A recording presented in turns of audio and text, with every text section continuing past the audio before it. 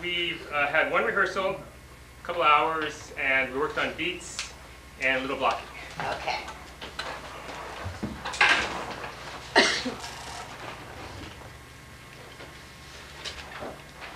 You directors should come to acting class. I'm much harsher. I'm walking on eggs here. Directors. Stop.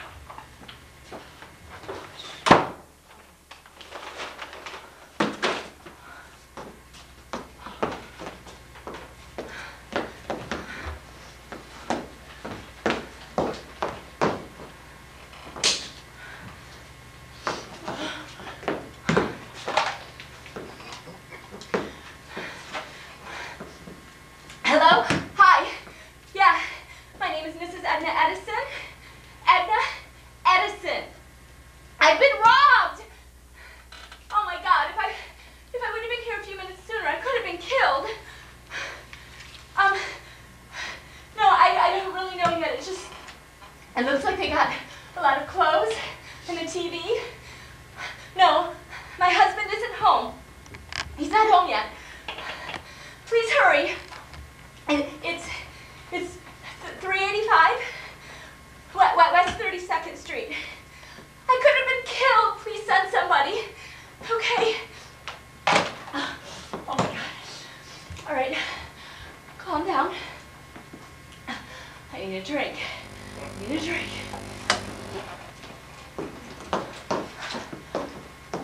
Oh my God, they took the liquor too. Shit. Okay. Calm down. Calm down. I'll take a Valium. I'll take a Valium.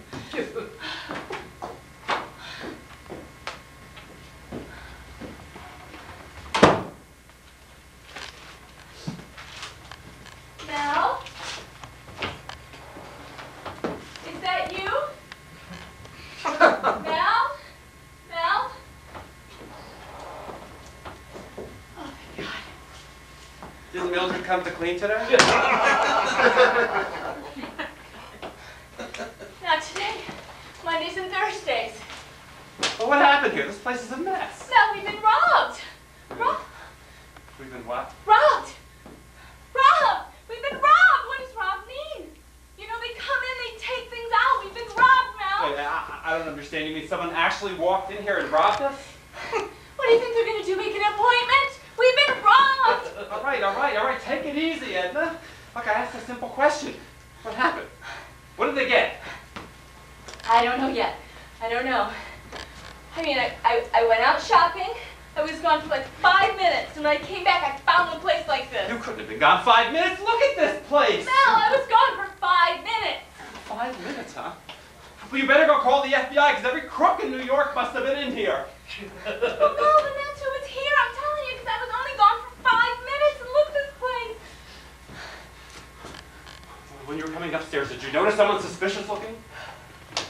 Everybody in this building is suspicious. Well, did you see someone carrying some packages or bundles? I didn't notice. What do you mean you didn't notice? Mel, I wasn't looking for somebody to be carrying our TV out the front. They took the TV? The brand new color television? We were looking for 1948 vehicles. Now they took the TV. It was here. Now it's gone. Sons of bitches! Sons of bitches! 5 minutes! Well, there must have been a bunch of gorillas because no one could lift this much stuff in 5 minutes. Sons of bitches! All right, fine. Just stop yelling. I called the police. They're going to be here any minute. You called the police?